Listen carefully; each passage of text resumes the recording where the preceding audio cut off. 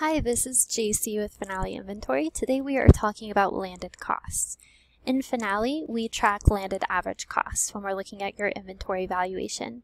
Landed average cost means not only what you pay for the product, but what you pay to get it to you. Landed costs can include things like freight, shipping fees, customs, duties, or insurance. We can allocate these costs in a few different ways to your products.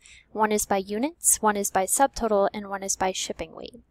So let's jump right in. If we go in and create a purchase order,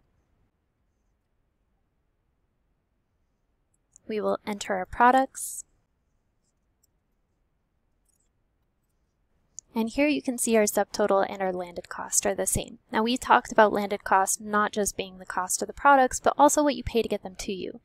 So we can add below the line items like shipping fees. Let's say I'm paying $10.99 to get these to me. Here you can see I'm allocating this by the quantity in units.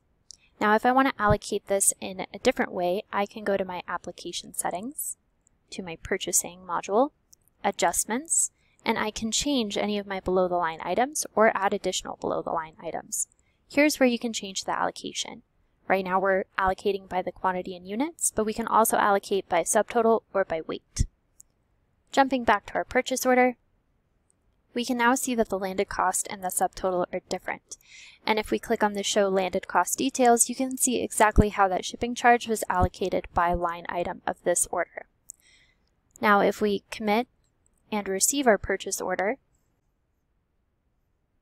now we can jump back to our product. And if we look here, here's the planner that we ordered. We still have the cost of $5, but when we're looking at the average cost, it's inclusive of that shipping charge. That is landed costs in Finale. If you have any questions following this tutorial, please do not hesitate to reach out to service@finaleinventory.com.